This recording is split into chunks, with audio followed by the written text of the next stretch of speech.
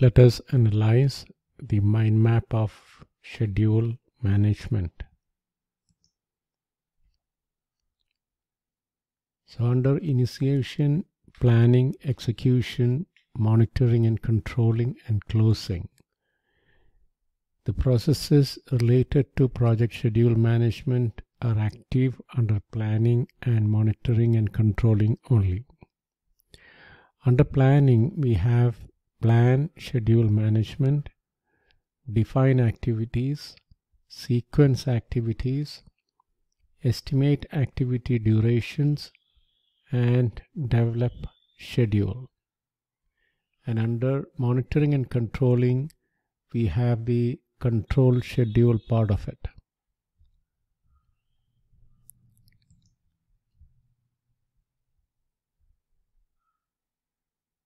Now, plan schedule management in very large projects, when the number of stakeholders are very high, we have to decide on the type of tools to be used, the frequency of updates, the rules of credit. So how are you going to work out the percentage completions and the frequency of updates to the schedule, and how the interfaces between schedules will happen if you have to do a bottom-up planning, bottom-up monitoring, or top-down monitoring, drill-down analysis on the schedule. So how it is going to happen. So all these things need to be worked out as part of plan schedule management. Then define activities. At this stage, we have the work breakdown structure and we have the work packages. So this is the time when we decompose the work packages into activities, and then we sequence those activities. And when we talk about activity sequencing, we have to remember about those two diagrams, that is activity on arrow diagram and the activity on node diagram. Both have the critical path. Critical path is the longest path in the network, is known as the critical path. Activity on arrow can be used only for limited number of activities. If the project is very small, then we can use activity on arrow. And activity on arrow uses dummy lines, that is a dotted lines to show dependencies. And activity on arrow can show only finish to start dependencies, whereas the activity on node can show all the 4 types of dependencies, like finish to start, finish to finish, start to start, and the start to finish. And the activity on node or precedence diagramming method, this is most widely used in most of the softwares used for scheduling because it is easily scalable. In order to arrive at the critical path using a precedence diagramming method, we do a forward pass and calculate the early start and the early finish. Then we do a backward pass and calculate the late start and late finish. And float is equal to late start minus early start, or late finish minus early finish.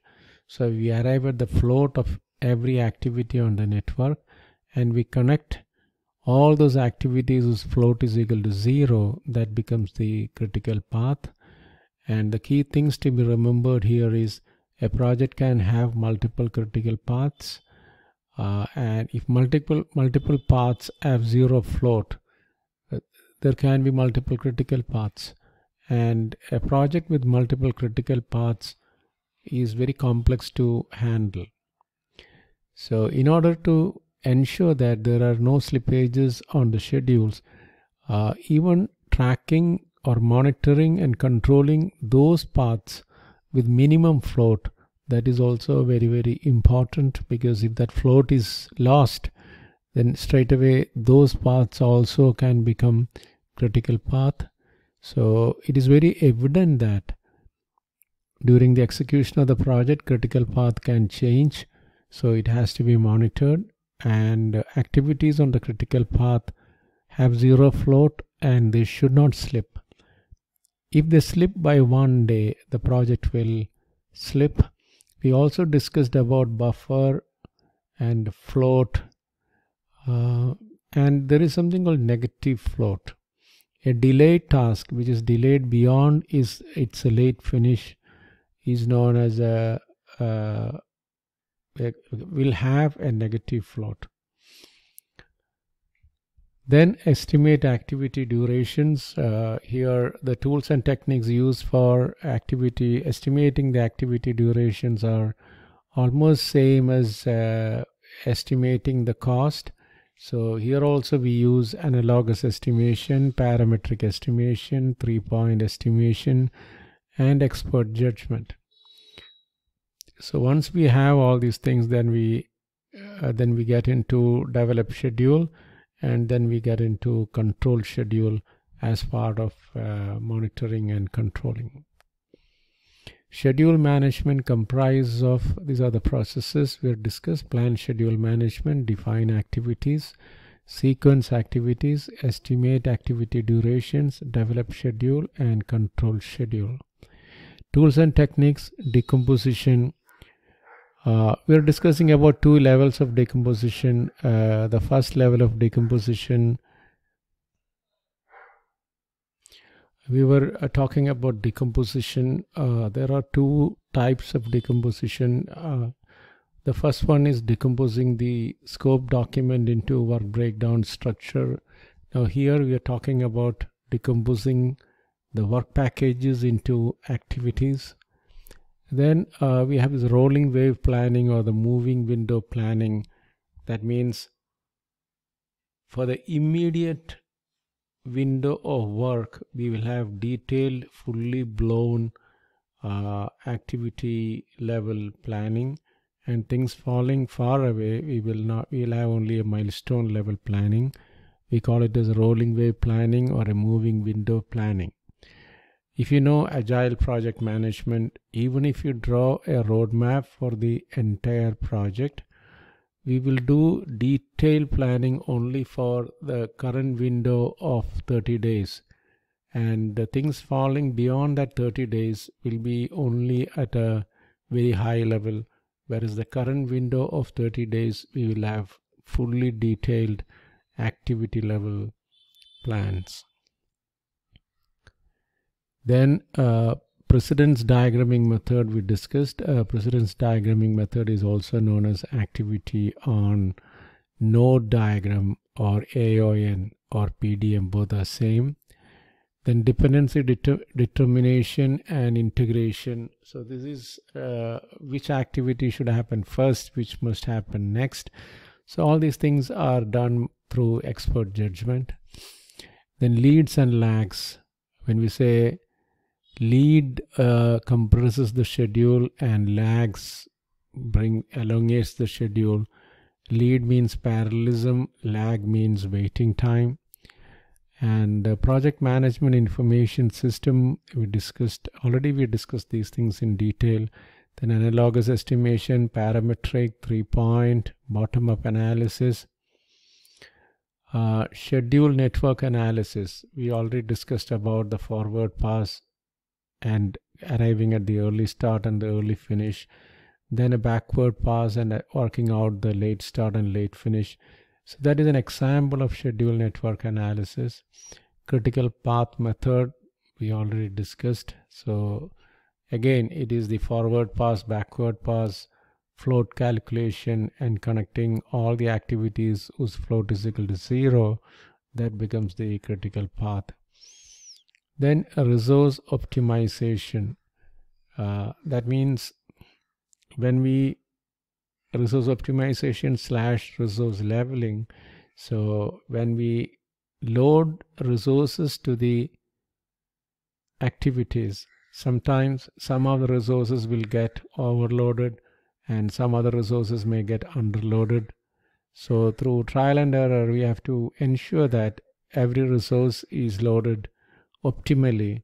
So that process is known as resource optimization. Then agile release planning, we'll be talking about these agile release planning in detail when we get into the agile part of the course. Now here, what is an agile release planning?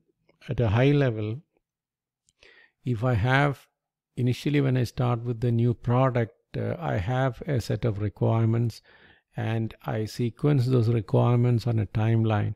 By this day, by next 30 days time, we'll be completing this many features. Another 30 days, the next 30 days time, this many features.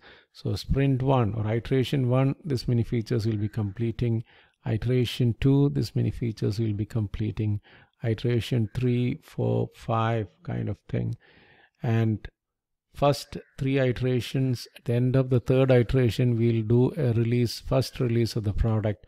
After 7 iterations, we'll make the 2nd release of the product. And after 10 iterations, we'll make the 3rd release of the product. So this kind of planning we call as a release planning or agile release planning. Then a schedule compression, we use 2 techniques, fast tracking and crashing. Fast tracking is all about trying to do things in parallel which were originally scheduled sequentially, and crashing is about putting more resources into the activity so that the activity duration can be compressed, that is crashing. And some of the key activities during project schedule management associated with project schedule management are the schedule management plan itself, activity lists, activity attributes. These are additional characteristics of the activities. If you have used MS Project on the activity, if you do a right click, it will show a lot of additional parameters to be captured, like what is the predecessor, what is the successor, a detailed description of the activity. So those kind of things. At a work package level, we discussed about WBS dictionaries. This is something similar to that at an activity level. Then a milestone list, project schedule, network diagrams, duration estimates, and the basis of estimates, a schedule baseline. That means once the schedule is completed and approved, we release the schedule as the version number, version 1.0 and or 1.1 or 1.2 or 2.0. But then afterwards, any changes to the schedule will have to follow the change management process for schedules. Then the schedule data, the data associated with the schedule, we call it the schedule data because we need to back it up. Then project calendars, that is when we are configuring a schedule for the first time, we have to define the organization's calendar. We have to block out all the holidays and the number of shifts, everything we have to define, and that becomes the project calendar. And by referring to this project calendar only, the project durations are estimated. So if a part of the schedule, if it's going to take, let's say, 30 days time, that will exclude all the holidays, and after that only it works out the calendar dates. Then work performance information, it is about statusing the schedule, what percentage of work was planned and completed, and schedule forecast. Like we do cost forecast, we can also do schedule forecast by looking at how much we were supposed to complete as of today, how much we completed today. So based on that, we can always forecast the expected completion of that milestone, which can be even the project completion date. So with this explanation, I'm sure that if you will be able to go back to PMBOK version 6 and read the pages 173 to 230, and it'll be easy for you to understand the concepts there with this introduction. Thank you very much.